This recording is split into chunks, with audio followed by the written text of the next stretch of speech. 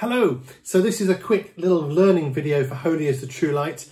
I'm going to go through the soprano and the alto together, then the tenor and bass together, so you may need to fast forward, rewind, whatever, to get the bit that you need. You will need the PDF to go with what we're doing here today, so that you can follow the music.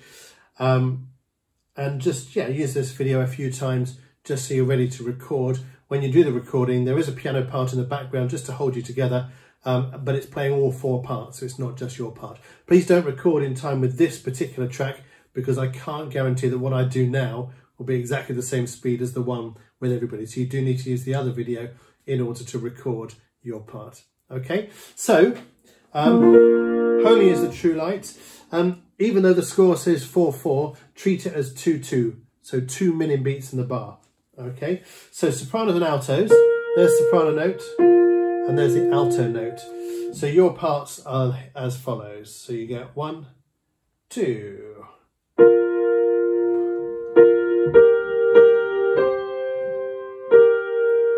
One. And then.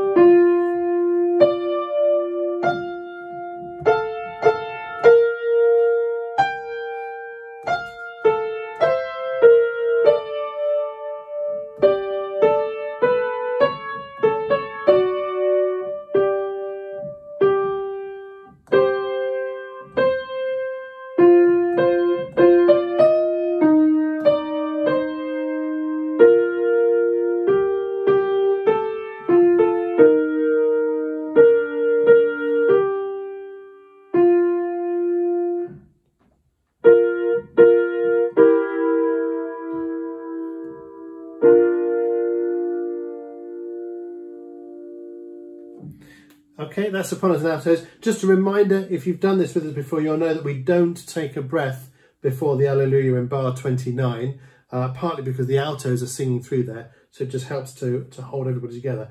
Get a really good crescendo going top of the third page there, so you can soar over those top notes, sopranos. So here we go. Let's do exactly the same for tenors and basses. Those are your first two notes, tenors and basses. Here we go. 1, 2.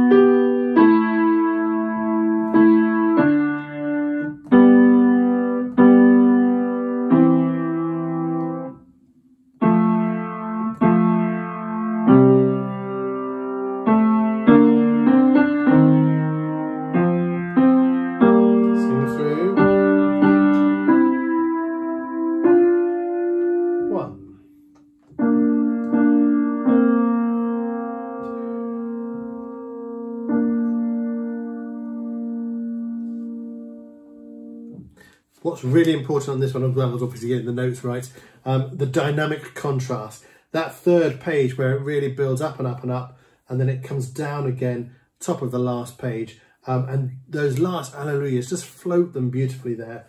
Like I was saying at the end of the sopranos and altos a little bit there, don't take a breath before the Alleluia in bar 29. Sing that one through.